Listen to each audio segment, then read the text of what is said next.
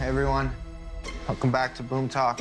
Today, teaching myself to make a homemade blasting cap. And if this works, it'll be step one in making our own improvised explosive. Might be headed to Texas for the winter. What's in Texas? Just a project.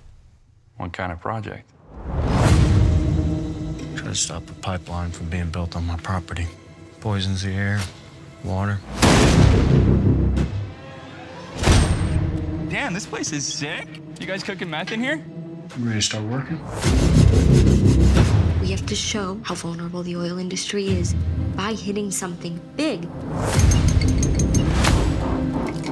Michael, what do you think the odds are we blow ourselves up?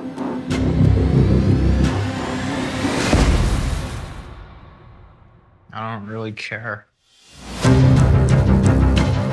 We could blow the pipe at the hilltop, keep the oil from leaking. You're not actually thinking. I'm not thinking about it. I'm doing it. What if y'all do structural damage? Structural damage is kind of the point. This is destruction of federal property. Terrorism.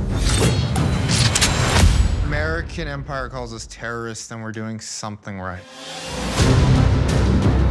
If you're seeing this, let those who profit from mass death know their properties will be trashed. 3, 2, 1. They will defame us and claim this was violence or vandalism, but this was justified.